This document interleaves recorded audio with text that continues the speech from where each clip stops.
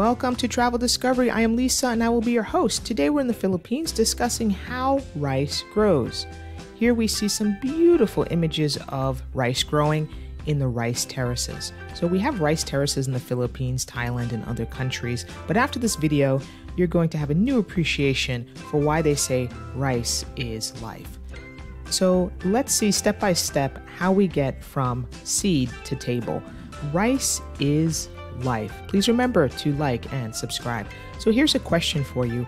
How long does it take to grow rice from start to finish? 1 month, 2.5 months, 4.5 months, or 6 months? Yes, 4.5 months approximately. This varies, of course, by region. So let's start with our rice seed. It is soaked for about 12 hours in water and is just about to sprout before we actually plant it. So of course we need a small plot of land, and the traditional way to prepare the land, plowing and tilling and turning it over, is what we see here, a carabao being used, or even a cow. So you can see it's a lot of work and it's still done this way. But here's a newer way. We use a machine called a rotavator, and basically what it does is turns over the soil for you. It's a lot easier, quicker. We do have to let water in because, of course, rice needs a lot of water to grow.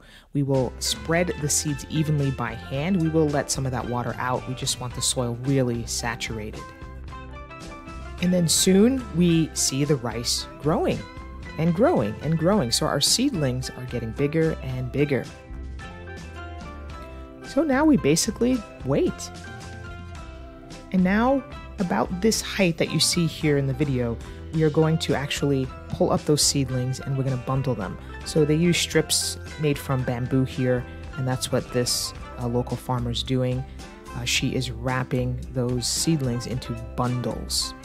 And this is done because we have to replant them. So the rice is not ready yet. We get the roots nice and wet, and they will replant them in about a day or two.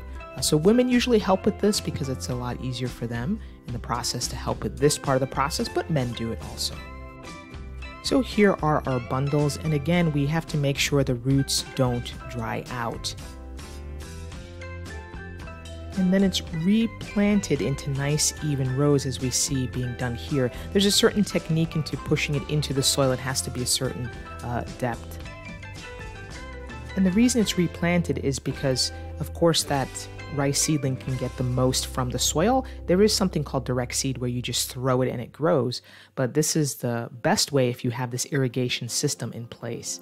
So water is very important, and here's a local in the province irrigation system. And so we have to make sure that the fields are going to be watered. They're at different levels here, so you can see they're all not even because it's easier to let water in and out at different levels. And then our rice is going to be ready after about 2 months of growing. We do let water in about every 48 hours. And here we are ready for harvesting. They use what's called a combine. So this is a new machine that's used locally. It used to be done by hand using a sickle, but look how easy it is. It only requires one driver, and then you have 2 farmers collecting the actual rice in bags. And so that's what they're doing here in those blue bags. That is the rice grain that's being separated from the plant part. So you can see you don't need a lot of laborers. Could you imagine doing this by hand using a sickle? And it used to be done this way, quite labor intensive. So just remember on that last month, it doesn't need to be so wet, but the first 2 months, water is important. So here we've harvested it, but we're not done yet. We need to dry the rice grains. And so it's spread out. It takes about 2 days typically to dry rice. Here in the Philippines, the sun is very hot, and if there's no interruption of rain, it takes about 2 days to dry. Remember, there's a husk that's surrounding the actual rice grain, so that's why the chickens can walk on it. You might see dogs walking on it. So the husk has to be separated, and here's the husk. They actually use this with feed to feed the animals and mix it with animal feed, so they actually will even sell the husk. But here's a rice mill separating that husk from the actual rice grain.